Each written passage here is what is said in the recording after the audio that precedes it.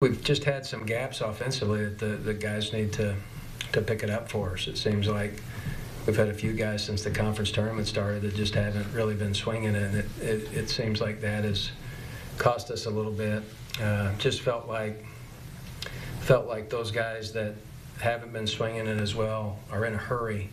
They're not taking pitches. They're not seeing pitches. They're up there trying to get the AB over with, and that really helped Crowder too, because I thought that section of guys, I thought there were 2 or 3 really quick innings. We need to come to the field like all the energy that we need to be like since the beginning, since BP, since we get out of the bus, you know.